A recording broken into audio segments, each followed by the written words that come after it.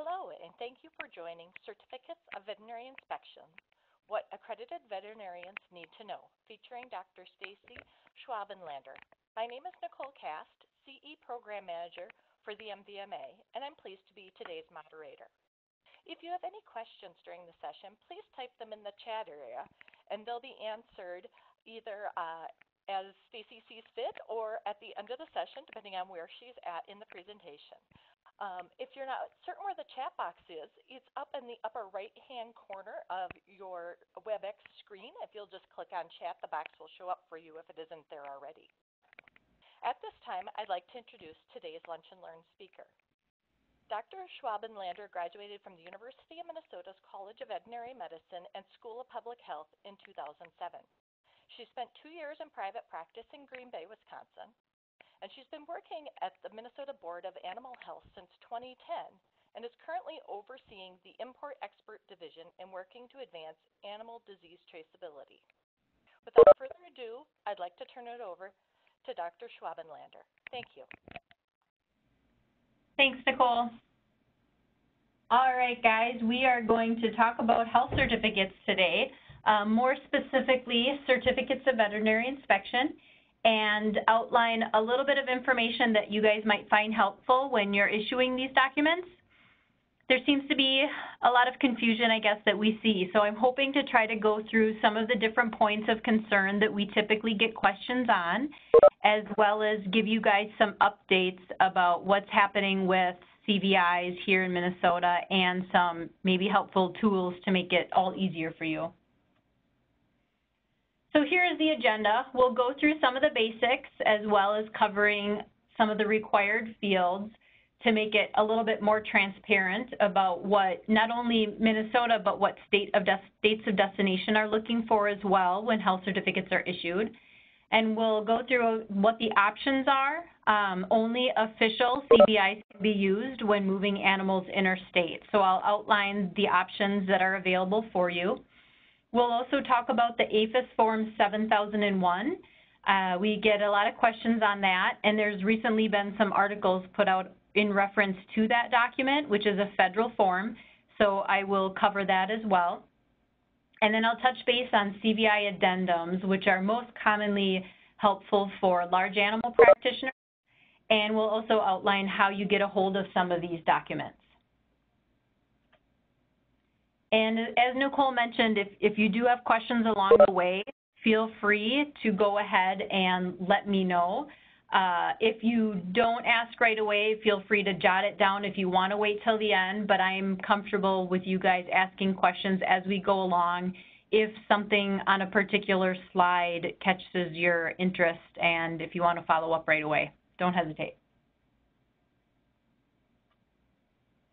All right, so as I mentioned previously, CVIs are certificates of veterinary inspection, and whenever you're moving animals either interstate or intrastate within the state of Minnesota, if you would elect for whatever reason to issue a CVI for that purpose, official forms must be used.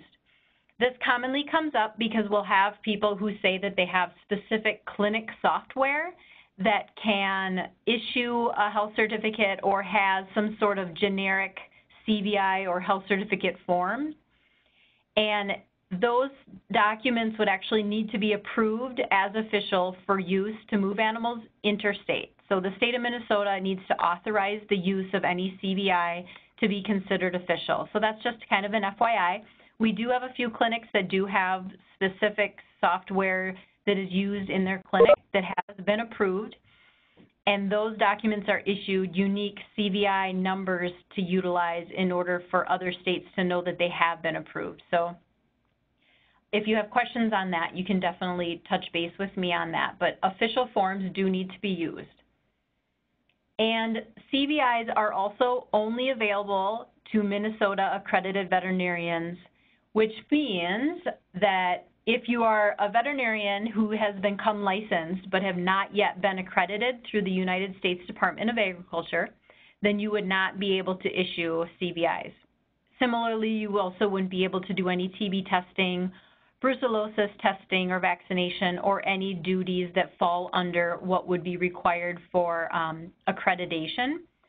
If you are not accredited and have questions on that, definitely touch base with me later, or you could email me directly as well so we can get you accredited. But you would need to be accredited to issue any CVI. And there's two different categories for that. So if you're a Category 1 accredited veterinarian, that means you can issue health certificates for small animals as well as some of the other animals that are listed on the screen here. So dogs, cats, lab animals, miscellaneous pocket pets, things like that.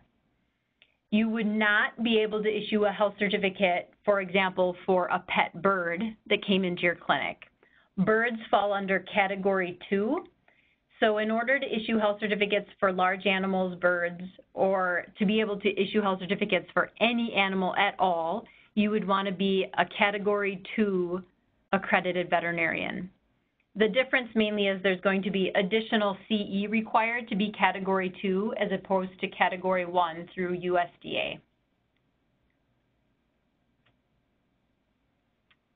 All right, so some of the basics. The paper CVIs, when those are ordered from our office, and they're only available through our office, they're currently in a 4-part form, and you can get those either by calling our office or by submitting a form online, and I'll show you guys where that is later. But anytime paper health certificates are requested from our office, we do require the name of an accredited veterinarian in order to process that order. That doesn't mean only that veterinarian can issue those CVIs, but we do need to verify that an accredited veterinarian has knowledge of the order and will be receiving those CVIs in their clinic so that we can be certain that veterinarians that are not accredited are not ordering the CVIs. And then those documents are actually associated to the clinic itself in our database. So each of the CVIs has a unique CVI number, and that's traceable back to your clinic. So in the event that we have a CVI that we would receive, and if there's any concerns that it was perhaps issued fraudulently by a producer or anything like that, we would be able to trace that CVI number back to the clinic to try to figure out where something would have gone wrong with that situation. Any CVI that's issued has to have animals on it that have been inspected specifically by the veterinarian that's issuing the CVI. So if someone else in your clinic inspected the animals, you would not be able to issue that CVI. They would have to issue it themselves.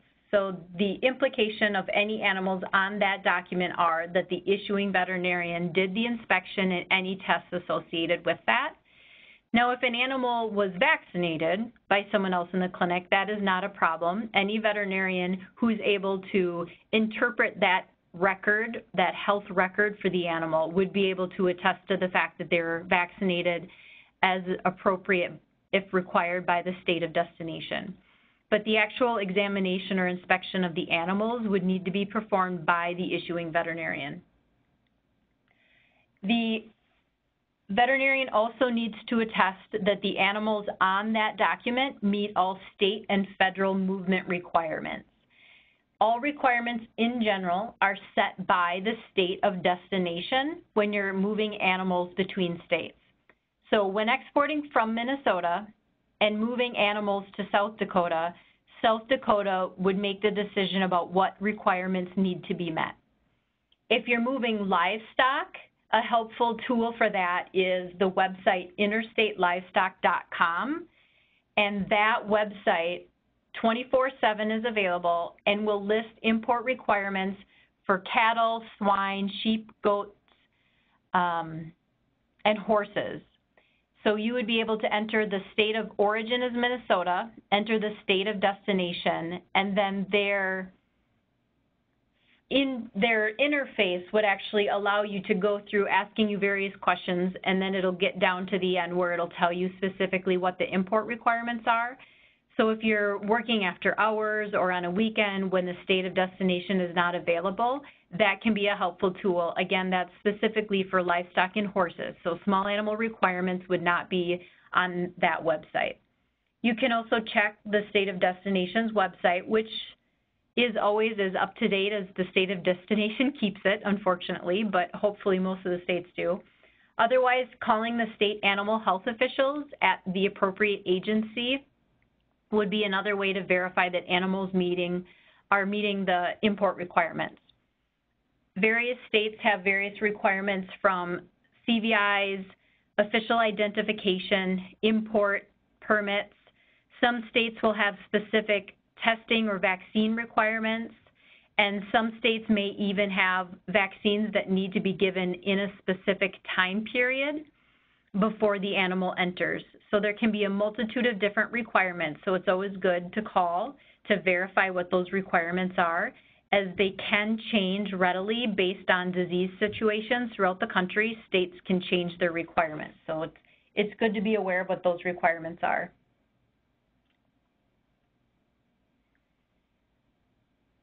CVIs must be issued within 10 days of inspection. Now, this is a fairly static rule. There's one exception to this. In situations where veterinarians have a regular herd health maintenance program with their client, they can actually issue health certificates up to 30 days from the date the animals are inspected. And what that basically means is, or where that comes into play, is most commonly we will see that with swine veterinarians. There are some cattle veterinarians as well that might fall into this. But the CFR, the citation that's listed on the slide, outlines how this regular herd health maintenance program would need to occur. And it basically means there's a veterinarian on the property of the producer or the animal owners every 30 days inspecting all animals on the property every 30 days. And in those situations where this agreement is in place between the accredited veterinarian and the animal owner, then they can issue health certificates up to 30 days from the date the animals were last looked at. Unless that is in place, all health certificates would have to be issued within 10 days of inspection. So that's something to keep in the back of your head. Most commonly, most health certificates we get are issued the same day the animals are inspected, but every once in a while we'll have a situation where a client will have gone into their veterinarian and their animal was examined, and then 2 weeks later they decide that they want to fly to California and they want the veterinarian to issue a health certificate. So in that situation, the client would actually have to schedule another exam to come back in for the animal to be examined again, since 2 weeks ago is outside the 10-day requirement for when the health certificate would have to be issued. And I mentioned that already, that the health certificate has to be issued by an accredited veterinarian. And the reason I want to reiterate that is we've had more questions come up on that since more and more accredited veterinarians have been looking into the electronic CVI options. So in situations where you have the paper CVI, if you have clinic staff, whether that be someone behind the receptionist desk, a CVT, or anyone else, a veterinary assistant, anyone within your clinic, they would be able to assist by completing a paper CVI by filling in the origin and destination information, animal information, all kinds of fields on the CVI. The veterinarian's signature itself is the field that only the veterinarian can complete. So the accredited veterinarian has to sign or issue that CVI, but staff can assist with completion. When it comes to electronic CVIs, if the electronic CVI being used has a way for staff to assist with completion where they do not need the veterinarian's specific login credentials, they would also be able to help complete that. However, there are some eCVIs where only the veterinarian has an account. And in those situations, there is not a way for clinic staff to help complete those, since they would have to share their login credentials. And the login credentials act as the veterinarian's digital signature which is why that information cannot be shared. So that's something to keep in mind when you're looking at eCVI options and how things are set up in your clinic. You just need to be aware that only the accredited veterinarian can have the credentials or do the issuing of a CVI, whether that be electronic or on paper. The CVI is then valid for 30 days from the inspection date, not the issue date. So 30 days from the date the animal was inspected. However, there might be some states of destination or potential carriers such as airlines, which may require the CVI to be issued within a certain period. So for example, an airline might require that the CVI be issued within 5 days, and they say it's only good for that 5 days, or whatever the airline may wish to do. Unfortunately, airlines can set their own requirements that can be more strict than what the state sets.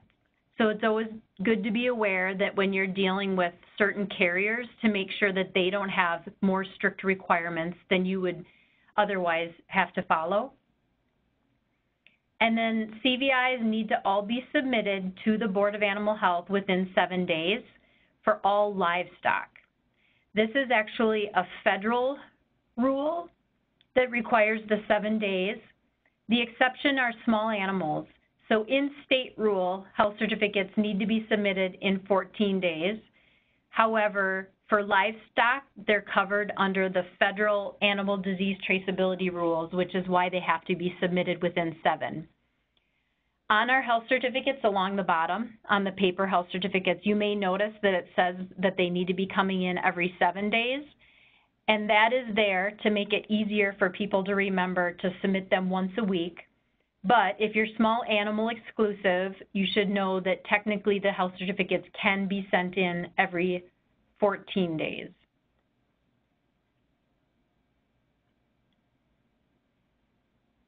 CVIs must be legible. I realize this probably seems like a silly comment to make, but we do get quite a few health certificates that are not legible. And in order for them to do what they need to be doing, we do have to be able to read them. They are all legal documents, which again goes to the fact that the accredited veterinarian will want to review the information on the document that's captured before they sign it or issue it. An unissued or incomplete CVI should never be given to an animal owner to complete after it's been signed. It needs to be completed before it is signed to ensure that the veterinarian is signing off on accurate information and that all state and federal movement requirements have been met.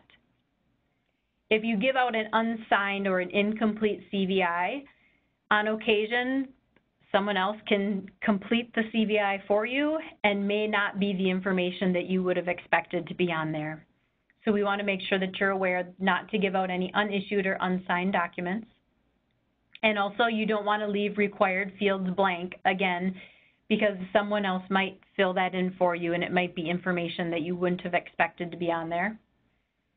And also CVIs, as I mentioned, are accountable and they all are traced back to a physical clinic premises. So you do want to make sure you know where the CVIs are at, that they can't be easily accessed by someone that you don't trust in the clinic, to make sure that they're kept secure.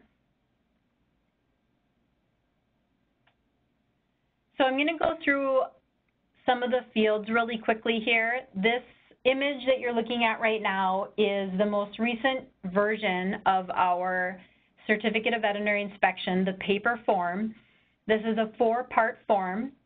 You'll see on the bottom the highlighted piece that I mentioned earlier about the CVI copies coming into the office here in St. Paul every 7 days.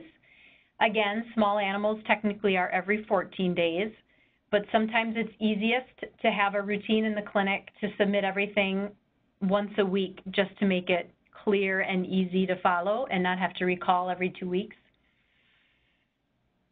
And you can see all of the fields are highlighted here and outlined. And I did send Nicole our CVI cheat sheet And the image you're looking at is a piece of that CVI cheat sheet, which outlines all of the fields. And there's a couple of things I want to make sure and highlight where we will get a lot of questions from veterinarians, and we will also get a lot of CVIs that have been disapproved by the state of destination based on some of these concerns. So I want to make sure and outline those for you. First off, it says there must be a Minnesota physical address on the left-hand side of the CVI for the origin of the animals. We will oftentimes get health certificates where there is no Minnesota address on there. And if there's no Minnesota address, it would imply that the animals should not be on a Minnesota certificate of veterinary inspection. So we need to make sure that the Minnesota CVI always is used for Minnesota animals in Minnesota. This most commonly is an issue with border states or with clients that are traveling with pets. So the Minnesota CVI has to have a Minnesota origin, and it has to be issued by a Minnesota accredited veterinarian.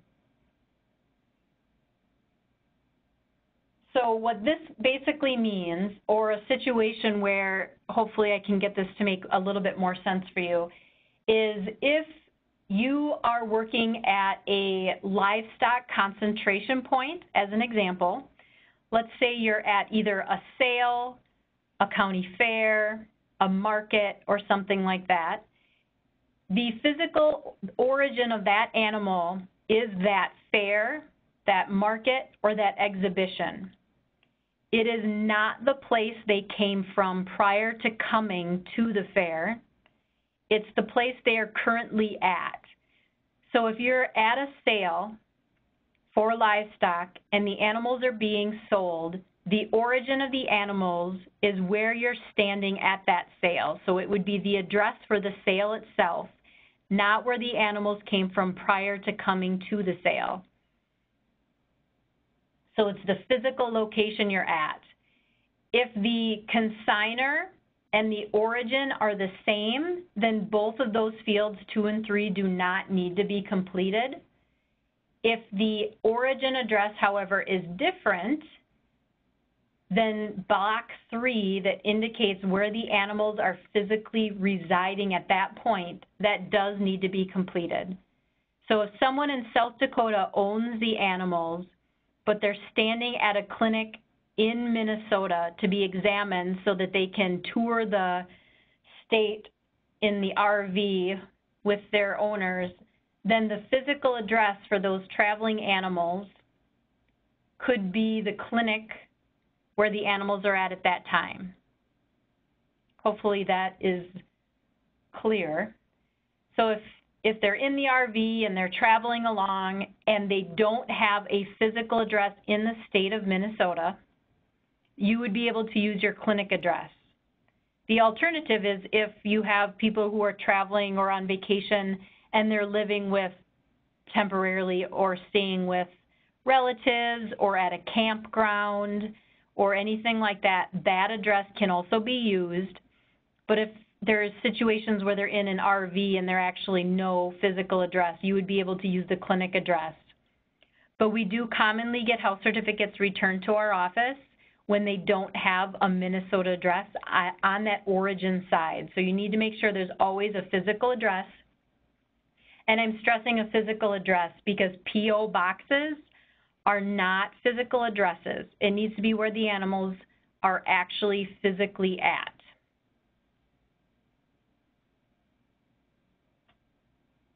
And then we'll move on to the right side of the health certificate, which is something fairly similar.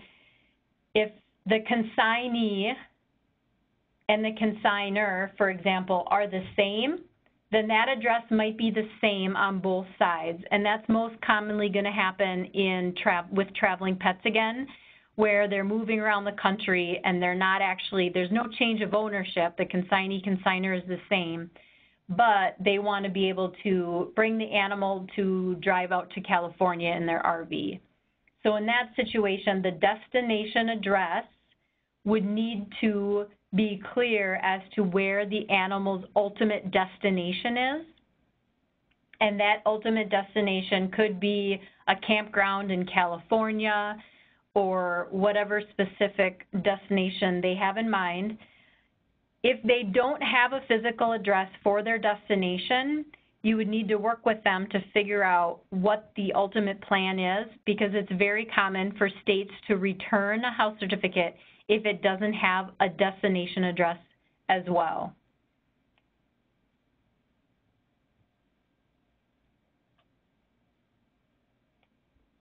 And this goes to show a little bit more about what I mentioned earlier. When there's no change of ownership, you will commonly see that boxes 1 and 5 are the same. So John Smith is traveling with his dog. Then John Smith would be the consignor and John Smith would be the consignee. If he lives here in St. Paul, then his St. Paul address would be in box 2 and his St. Paul address could also be in box 6. However, if he's going to South Dakota with his hunting dog for the weekend, then the destination where he'll be staying in South Dakota would be what would go in box 7. So that would need to be some sort of destination address, and the state of destination will always expect it to be a physical address, not just, Fargo, North Dakota, but actually 123 150th Avenue in Fargo, North Dakota. They want a full physical address.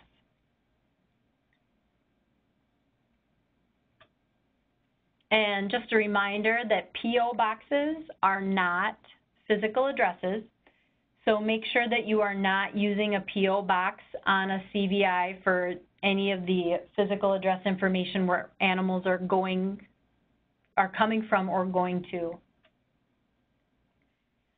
We'll also commonly get a lot of questions about this box. This is the certificate of the owner or agent.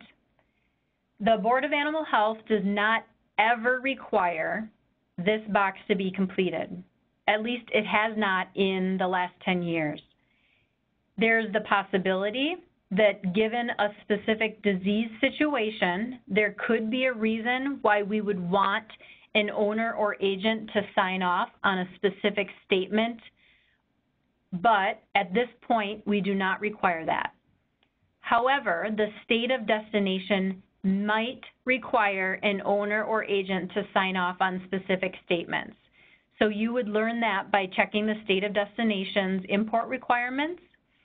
An example of when I have seen that would be, I don't know if it's currently still required, but for a period I know North Dakota did require owners to sign off on specific statements related to swine being imported into North Dakota. I believe they were either related to PERS or PED statements. So if that is a requirement by the state of destination, then that field would need to be completed. However, if the state of destination does not require it, that is not something you would need to worry about yourself, unless you particularly want your client to sign off on something. We don't have that requirement at the board. The official ID field is most commonly a field that we look at for livestock that's moving. Horses also require official ID. The horse official ID can typically or is often as simple as a thorough description of the horse. For other livestock, typically what's required is a USDA approved official identification ear tag. So the snippet that you see, the image on the screen, is the image from the homepage of our website. And if you click on that from our homepage, you would be able to see an outline of all of the official identification devices that are considered official by species. We do not have horses on there. Again, horses, typically a thorough description of the horse is often sufficient, but for other livestock, the official identification ear tags are required. For small animals, oftentimes people will put their microchip number in there, name, a description, things like that. In addition to the official ID number itself, we still do require information on the animals, including age, sex, and breed. So make sure that all of the fields that are circled, the required fields that are noted, are completed on the CVI.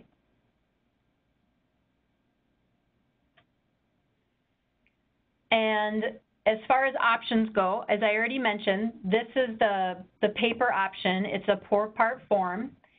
Just so you have in the back of your heads, because we are moving more and more towards digital capture of pretty much everything, we will likely be moving this to a 3-part form the next time these go to print. So if you order these in the future and see there's only 3 pieces, that would be why.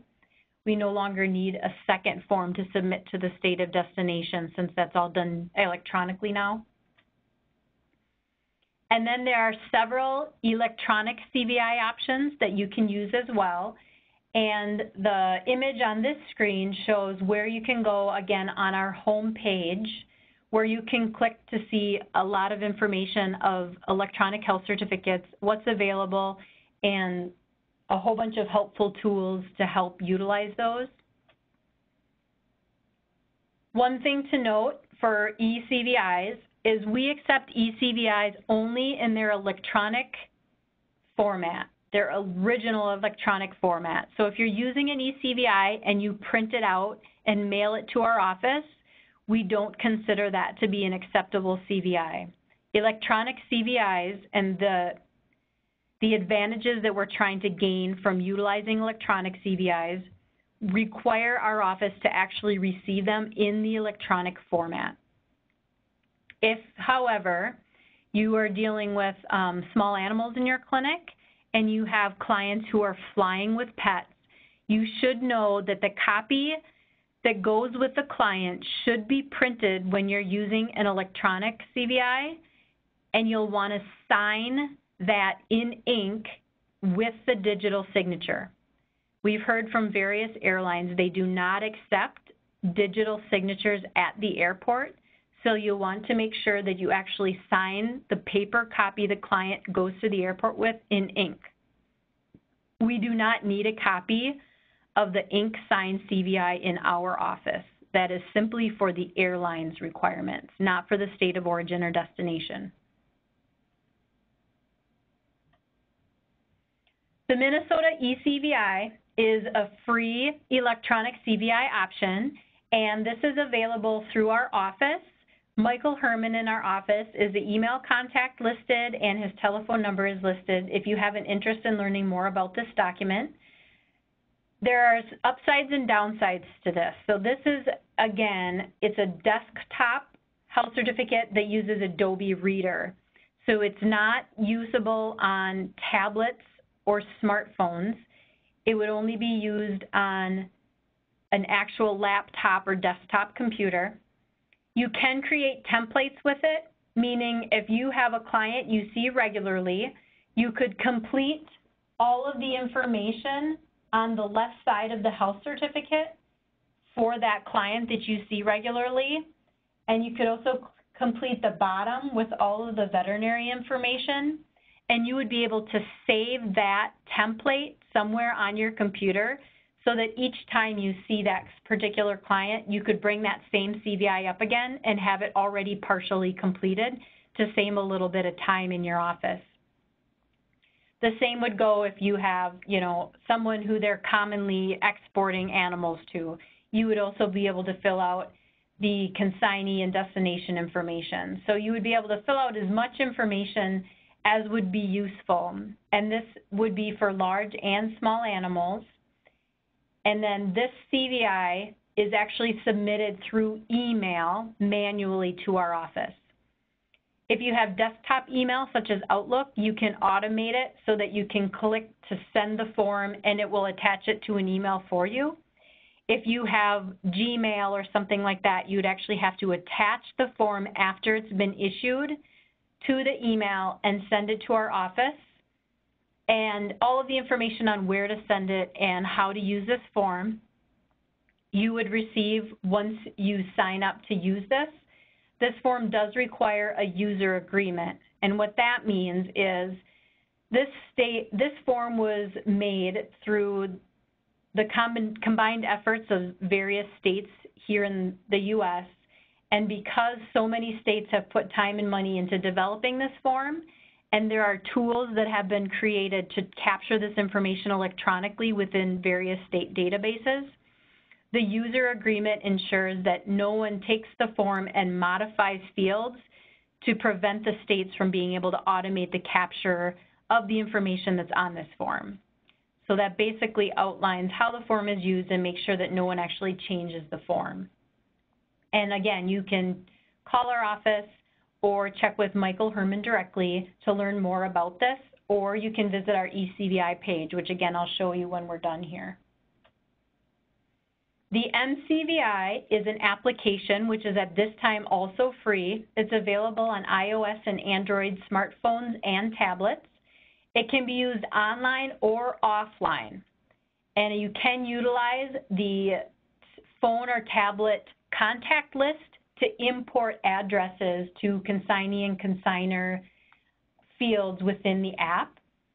In order to utilize this, all you need to do is download the MCVI app on your device, and then you'll create an account, making sure that the state of Minnesota is listed, and then click on Create an Account. And then that request comes to our office, and we can verify that the request was made by an accredited veterinarian and approve the account, and then you'll be set up to use that to issue health certificates or CVIs in your office. The thing to be aware of when utilizing this app is if you are offline using this in the country somewhere where you don't currently have service, you do need to make sure that once you're back and able to connect to Wi-Fi, that you open the app back up. Opening the app back up, it's what allows the CVIs that you've issued to automatically send to our office. If the app is not opened back up, then the CVIs will stay in the app until it's connected to Wi-Fi and the app is opened. So you'll want to make sure and do that at least at minimum every 7 days to make sure those CVIs do get to our office within the right time period. Another thing to be aware of is there is a template available if you're dealing with livestock, which have a lot of unique animal identifiers such as official ID, breed, sex, age information. There's a template available to try to capture that and upload it directly into the app to populate the individual animal records. And again, Michael Herman helps to support this. So if you have questions on that, he can help walk you through that. And there's some more, again, helpful tools on our website as to how to use this. So this, along with the previous desktop app that I mentioned, are both free and supported by the state. USDA VSPS is a federal eCVI. This is also free. This is a USDA website. So this is not state supported, meaning if you have problems with this, our office wouldn't be able to help. You would need to contact USDA directly to try to figure out or work through any bugs or concerns with this. But they also allow veterinarians to build templates, which they can save within the internet, within their account, and then they can use that to populate specific clients that they might see regularly. And they also have the way to upload a spreadsheet with individual animal information to populate that, which can be really helpful. And to create an account, I entered in the web address there so you could see where to go to for that. And I believe you guys have a copy of the slides. So if you have any questions, again, that is also listed on our website with more information. Global VetLink is a private company, so all the support is done for that eCVI through Global VetLink. That is another one that auto-submits, so you don't have to do anything specifically in order to submit that document. And the contact information for that company is also on our website. VetCentry is another private company that has an official CVI that's approved here in Minnesota. It also will auto-submit the CVI for you, so you don't have to worry about that. And any fees or anything, you would need to contact them to learn more about that. The APHIS Form 7001, want to make sure to bring this up because there's commonly a lot of confusion on this. This form has not been approved as a CVI for interstate use in Minnesota for more than a decade. This form is available for download by anyone on the web, online, which is partly why it's not approved as an official form. As I mentioned earlier, CVIs are only available to accredited veterinarians here in Minnesota. Since this form is available to you, your clients, your grandma, and your kids, it is not an official CVI. You can use this and should, I apologize, I don't know if you can hear that ringing. That's from the phone that I'm speaking on, so I'm not sure how to turn it off, but this form is, again, it's available to anyone. So since CVIs can only be used by accredited veterinarians, we cannot authorize use of this form because it's too easy for it to be used fraudulently. So if you are exporting animals internationally and are required to use this form for that purpose, there's no problem with that. You would be able to use whatever form the USDA would dictate that you use for international exports. However, if you're utilizing a form for either movement within Minnesota, if a client wants to get health certificates, for example, if they're selling a high-value animal within the state, or if a client needs a health certificate to export animals to another state, you would have to use only official forms. This would not be included for intra or interstate use as an official form. And a lot of states in the country do not accept this for import either, just so you know. So not only do we not accept it for Minnesota accredited veterinarians to use, but a lot of states don't accept it for import. So this is just a reminder. This is not new. This form has not been approved for more than a decade, as I mentioned, but just a reminder to not use this form for interstate use or intrastate use. CVI addendum. So we have an addendum policy for imported animals that we've outlined for veterinarians who find it easier to export information from some sort of existing database instead of including the animals on the health certificate itself. This is commonly comes up with dairy practitioners where their clients might have dairy comp and they can easily export all of the animals that are going to be moved onto a spreadsheet type file. It's not ideal because it's harder to capture the information when it's not included on the CVI itself.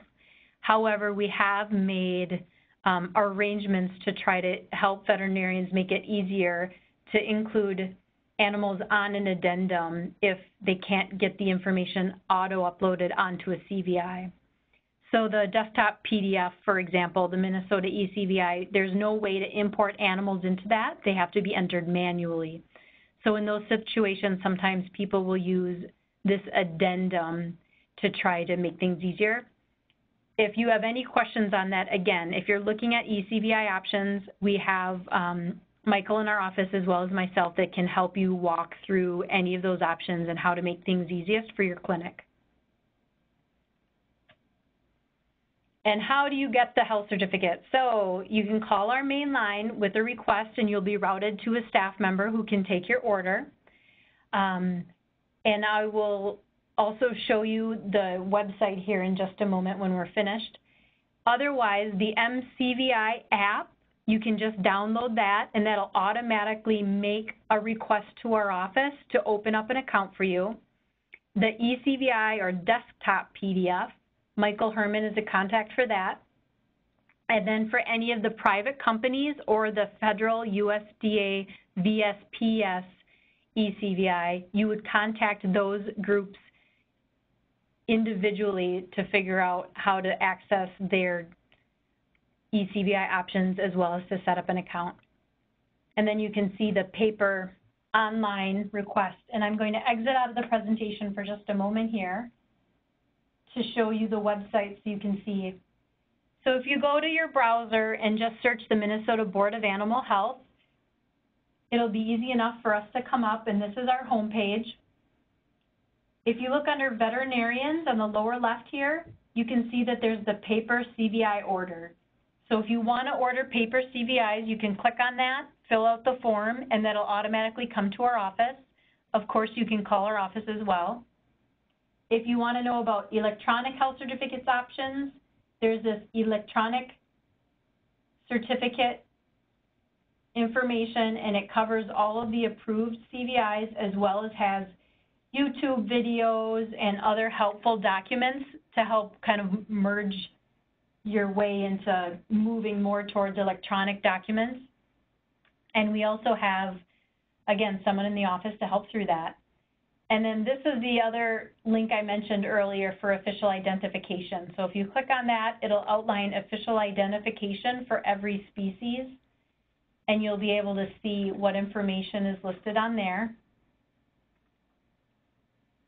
So there's a ton of information on our website if you ever have any questions. And I did have a few extra slides in here that were more specific for large animal veterinarians.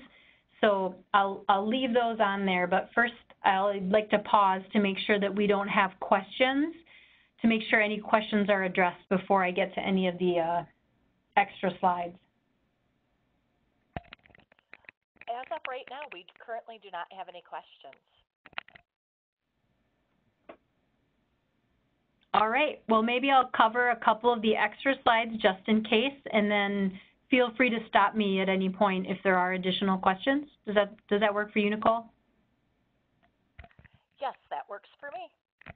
All right. A couple other things that I should mention. Sometimes you guys might get a letter from our office, likely with my name on it, if you've gotten a disapproved CVI.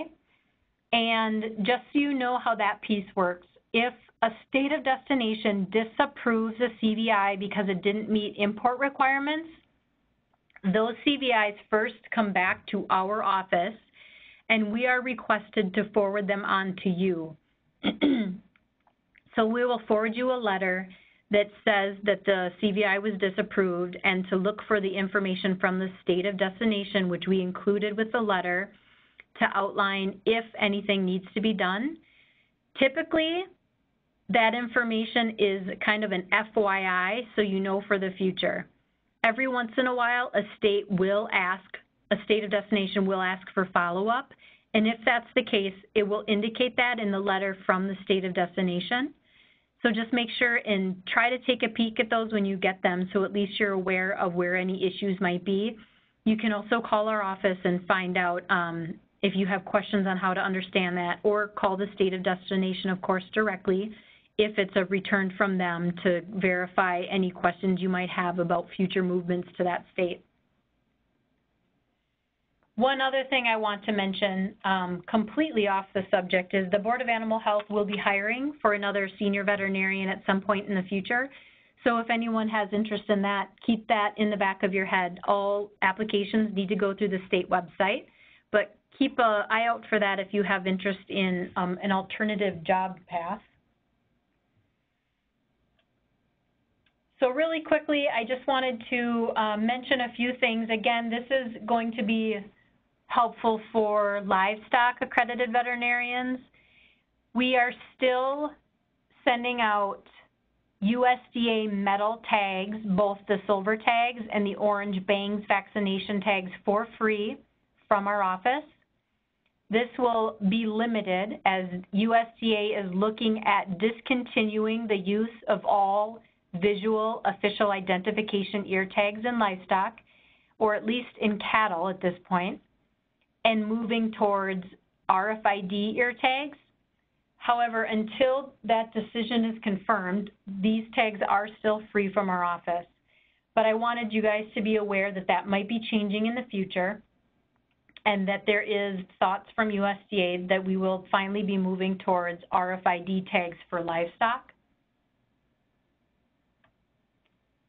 And also, for any livestock that are identified with official identification through your clinic when you're receiving these tags, if those animals are being identified on paperwork, so if that's captured on a health certificate or a test chart or vaccination record, then those records work perfectly fine to capture the information that's required by rule that you need to capture when applying official ID. And we can capture all of that here in our office when we get the records. However, if you are not issuing a test chart, a vaccination record, or a health certificate when applying official ID for a client, you would want to make sure somewhere in your records that you're documenting what tags that you're applying to the animals, what kind of animals they are, when you're applying them, and where you're applying them. So this is just kind of a heads up on some of that, since oftentimes this goes along with CVIs, since these tags are often applied before an animal movement. I wanted to make sure to mention that. And also, if you have clients that need official ID but you're not applying it yourself, you can give out official identification tags to clients, but you would want to make sure and track the tags that you're giving them, when you gave them, and where, to whom you gave them to, including the entire number of the tags that you're giving them. So if you're giving them 100 tags, make sure you know what 100 tags they were given, when, and again, to whom you gave them. And make sure and document that in your records so you have that. And this is not specific to accredited veterinarians, but I thought it would be just a helpful FYI for livestock veterinarians who are on the farm to make sure they're aware that clients of yours are also under a regulation to be able to keep records for their livestock. So this is an example of cattle records that are required, and they have to keep records for 5 years of all animals they buy and sell. And when this is most helpful for our accredited veterinarians, if they know that someone's having a farm dispersal sale, or they know that they're going to be selling animals at some point, just as an FYI reminder to them to make sure that they're keeping whatever records they need to keep on those animals before they sell them. Or if you know that they're getting animals in from another farm, whether that be in Minnesota or out of state, a reminder that they should be getting those animals with health certificates, and that they should be also documenting that information in their records as to when they got those animals and from where. All right, so that was just a few other FYIs. Are there any questions at this point? Well, we currently do not have any more questions coming in at this point in time. While people may, if they do have a chance, I know some people don't type as fast as others, so I'll give you a few more minutes, but I just want to remind everybody that I'll be emailing you a link to the evaluation shortly, and we greatly appreciate it if you could take a few minutes to fill it out. I'll also be sending you your CE, Certificate of Attendance. I will reattach the PowerPoint slides. I know not everyone got them because you might have registered after I sent them out. And I will also include the cheat sheet that was referenced earlier in the presentation. Dr. Schwabenbender, do you have any other questions? Sorry, I just slaughtered your name there. No, that's all right. Other comments or information you'd like to pass along? If anything was confusing or you need it to go over it again, don't hesitate to reach out to me directly, give me a call or drop me an email, and I'm more than happy to touch base on any questions that you may have. Great. Thank you very much. At this time, we still do not have any questions. So I would like to thank everyone for their time today and attending, and we hope you found this information useful. Have a great day. All right. Thank you.